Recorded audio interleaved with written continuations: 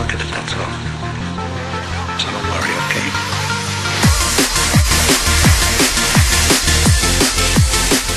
Hi guys, BS80145 here.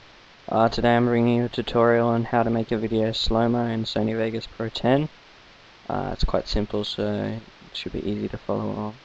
So basically, I'm going to make this go into slow-mo. So I'm going to make it from when a rocket jumps, or from the start to when he shoots it.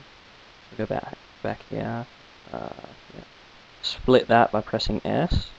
Pull that out here, so I can make this slow-mo. And you'll get this little icon, which if you hold, you drag it out.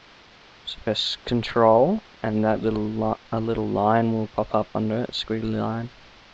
And then just click and drag it out. You should probably mute it because the sound sounds really weird. So this is what it should look like. See how it's in slow-mo? I just generally add music in because the sound's really bad. That's it. I hope you enjoyed the tutorial, and if you have any questions, just ask.